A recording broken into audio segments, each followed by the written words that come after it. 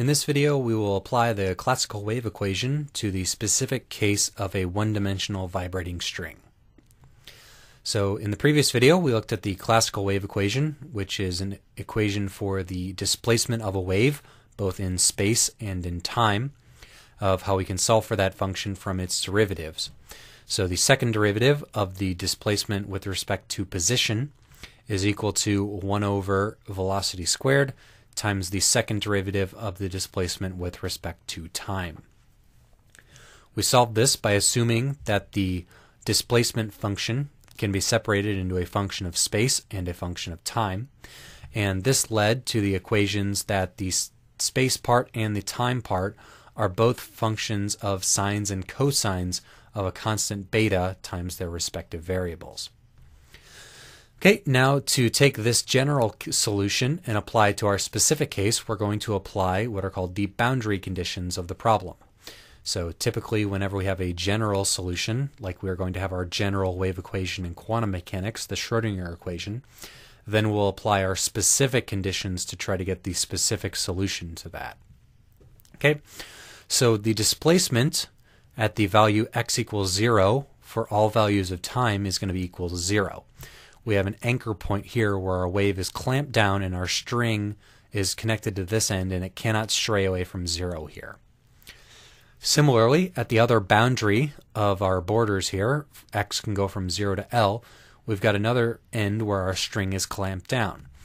And so at u of L at all times is equal to 0. And then as I mentioned, this is true for all t. Okay? So let's use these boundary conditions to try to solve what the restrictions are for the spatial part of our amplitude. Okay, so we have x of 0 is equal to 0 because that's true at all times. That equals a cosine of beta times 0. So cosine of beta 0 is going to be cosine of 0, which is 1. So this is a. Plus beta plus b times sine beta 0. The sine of beta 0 is the sine of 0, which is 0. So this whole equation is just equal to a. So 0 equals a, that means a equals 0. So there's going to be no cosine part for our spatial wave.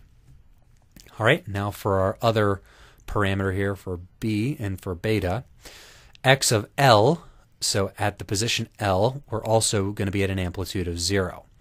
This is equal to b sine beta L. Okay, so this is going to be true whenever the sine of beta L equals 0. So beta L equals the arc sine of 0. So what are the angles, or what are the angles at which the arc sine, what are the values during which sine is 0? So that is true at any integer times pi. So sine of 0 equals 0, sine of pi equals 0, sine of 2 pi, 3 pi, 4 pi all equals 0. So this gives us that beta L equals to some integer n times pi. Notice that we've got some quantization here, which was imposed by our boundary condition. So much like in quantum mechanics, in the classical wave equation even, we see that quantization occurred because we have restrictions, we have boundaries. So this means that our value of beta is equal to n pi over L, an integer times pi divided by the length of our string. Okay, so we have now that x, the spatial part, equals b sine n pi x over L. So we know that beta equals n pi over L, so now our time part is c cosine n pi vt over L, substituting in beta for beta vt, plus d sine n pi vt over L.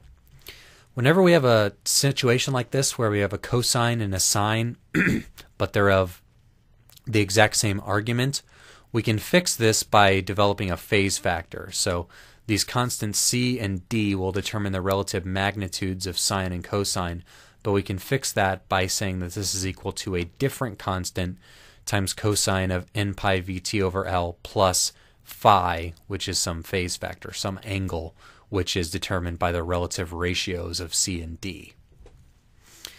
Okay, so now we have our entire equation here. We have u of xt, our wave displacement over position and time, equals a constant, the amplitude, times the cosine of n pi velocity times time over length plus phi, the phase factor, times sine n pi x over L.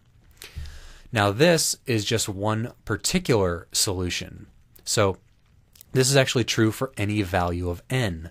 So what we can do is add up any particular linear combination of all of these solutions.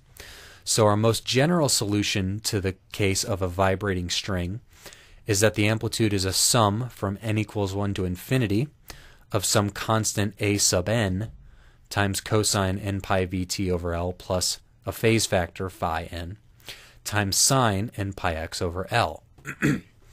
So this is also equal to u of xt equals sum from n equals 1 to infinity of un xt. So these u sub n's here are these individual solutions of n, and they're what we would call normal modes. Any solution of this equation can be decomposed in terms of these individual normal mode solutions. These normal modes by themselves, if they're the only one that has a non-zero amplitude, are what are called standing waves. These normal waves, when we look at an animation of these, will just be moving in time, but they will not be moving in space. And as I said, given the choice of the set of your amplitudes and your phase factors, any function which respects these boundary conditions can be represented by this linear combination of these normal modes. So in the next video, we'll look at an animation of this and see this in action for what our vibrating string does over time for a general case.